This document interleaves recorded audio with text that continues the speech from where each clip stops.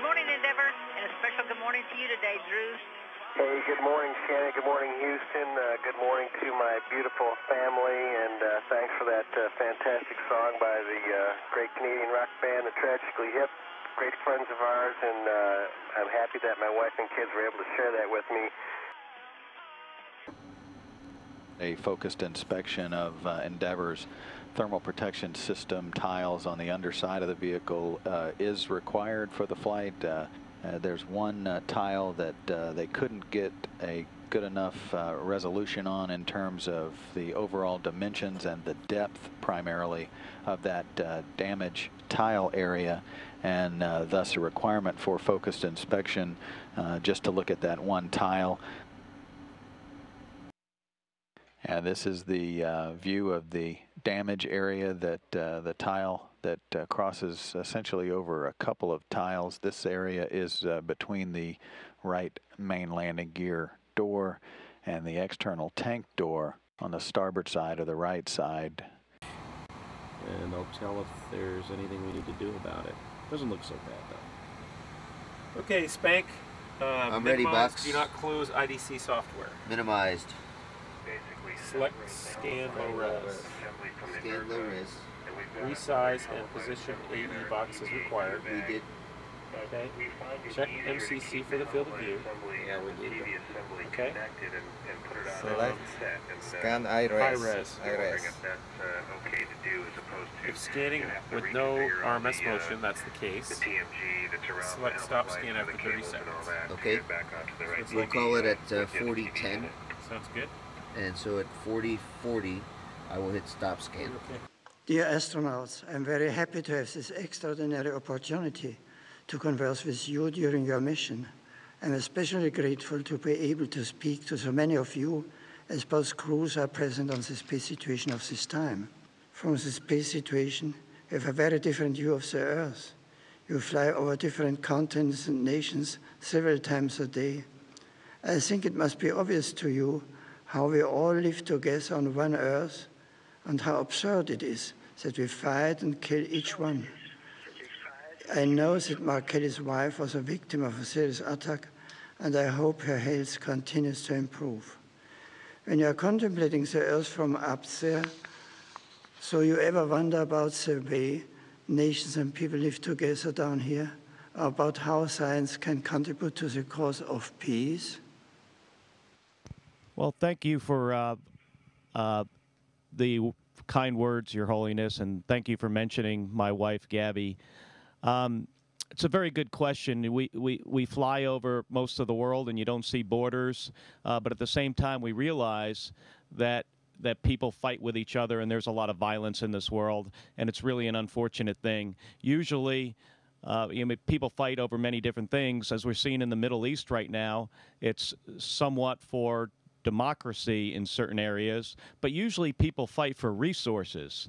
And it's interesting in space, on Earth, often people fight for energy. In space, we use solar power and we have fuel cells on the space shuttle, but it's on the space station, it's the science and the technology that we put into the space station to develop a solar power capability gives us pretty much unlimited amount of energy. And if those technologies could be adapted more on Earth, we could possibly reduce some of that violence. I'm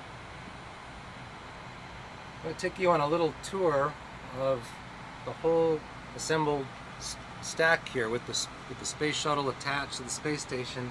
It's an amazingly massive complex. And let's take a little ride and look at the whole thing. So here we are in the flight deck of the shuttle, and through our hatch.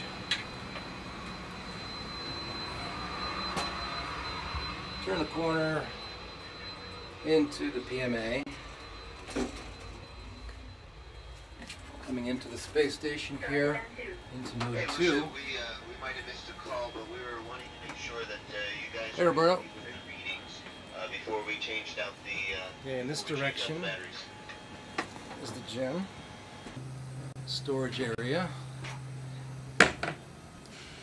All right, back out of the gym. You can see Columbus over there. all these bags, extra bags you see, because we're transferring things back and forth to the station, cargo, and some experiments coming back. And here we are in Node 2, and there's Box. Hey, Box! Hey. There's Katie! Hey! Hey, Katie! And going through the lab, there's Dima. Hi. Hey, Dima. Hello. Tess, that There's was Mark. the camera that was here, right? Yeah, there's Mark. And Paulo. Hey! Woo. Turn this corner and we're into Node 3. This is unbelievable. And this is 360-degree view. There's a Soyuz and a Progress right there. There's the cargo bay of the shuttle, SPDM. There's the tail of the orbiter. And on the other side, the airlock, where we're setting up for Spanky and Drew to do EVA number 2 tomorrow. Hey, Spank. Number 2. Hey, welcome. EVA number 2. Number 2! Hey, look, this is my suit. Awesome. I have no stripes, and so that's how you'll be able to differentiate me from Dr. Feustel's suit right here, which has red stripes, if you look That's on the those are legs. the stripes of the master. That's right. All right. Now we're heading into EMA 1, into the Russian segment.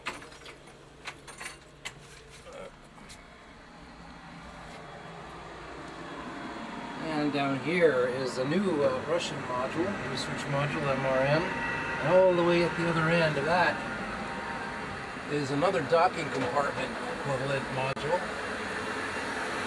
It's a bit noisier in here. And if you go through this, actually this is the BAO, the living compartment of the Soyuz. Now you're looking into the ESA, the descent module of the Soyuz. No docking compartment here. This is the BAO living compartment of the Soyuz. Is turning around.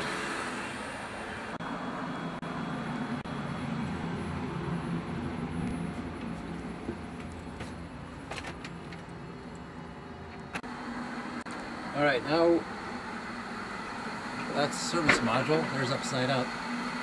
And here we have a docking compartment where the Russian airlock basically. And inside there is another BAO living compartment of the Soyuz. We have another docking compartment, some spacesuits and air Orlan suits, and another Soyuz living compartment back in there. Service module. Beautiful windows here, looking down at the Earth. There's Soyuz right there.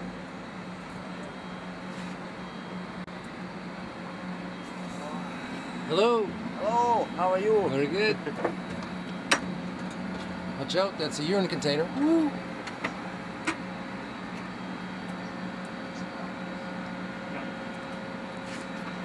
All right. This is the commander's compartment. This is the way to the ATV. Another really great transport vehicle with a lot of volume. Very easy to work in here. Now we're all the way at the far end of the stack.